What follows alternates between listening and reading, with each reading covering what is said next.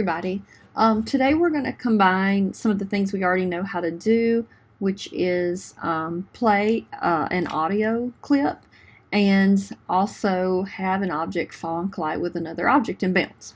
So what we're going to actually have happen is this object, this fender, is going to fall, and when it hits the trampoline it's going to bounce, but not only will it bounce, we'll have a kind of boingy sound play. And so I'm going to show you how to set that up. So this is basically we've set up a box collider on our trampoline, which we can see here, and we've set a box collider on our little guy here. And now what we're going to do is we want our sound to play when this box collider is what's called triggered, or collided with, not triggered, but collided with. And so I have made a script, and I'm going to load it and talk you through it, called Make Noise. And so let me load that.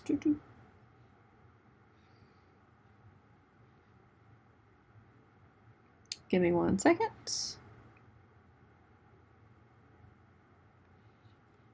loading. Okay, so let's look at this. So I'm going to give you this script, but here we have a class called Make Noise, and this is a special, what's called a function or a piece of code that when the box collider on the trampoline is hit or is basically collided with, we can do something. So in this chance, we're going to have this audio source that I'm going to show you how to add to the trampoline, and we're just going to play it. Okay? And so that's all this is doing, is when something hits that trampoline, then we're going to play a sound, an audio source that's attached to the trampoline. Okay. So there. So I've got that loaded. So you need to make sure you're going to have this script in here. And now what we're going to do, we're going to click on this trampoline, and we're going to add this script. So I'm just going to drag it over. There we go.